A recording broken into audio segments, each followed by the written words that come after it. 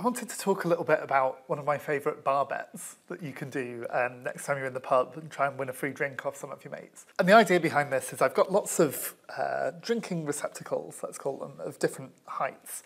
How far along here do you have to go before the distance around the top is shorter than the height?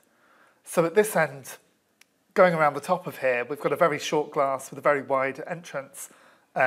So the distance around the top feels like it should be much bigger than this height. At the other end of the spectrum, we've got a very tall pint glass that kind of has this flared rim that goes in a bit, and it feels like the height of this should be much bigger.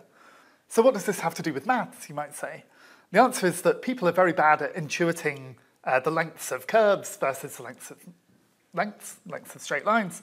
But mathematically, we can use everyone's favourite equation. So we know that the circumference of a circle is pi times by the diameter. Every mathematician knows that pi is exactly 3-ish, and therefore, if we think the height of one of these glasses is more than 3 times the diameter, then we've got our answer. Let's measure some of these. Place your bets first. How far along do you want to go? Well, if we start from this end, we can see that the diameter of this cup is here, so the circumference must be about 3 times that. And this distance is already taller than the height of this glass. So how far along do we have to go? If we look in the middle, I can use this fancy measuring tape to get the circumference. And we can see here that actually this is well taller than the pint glass.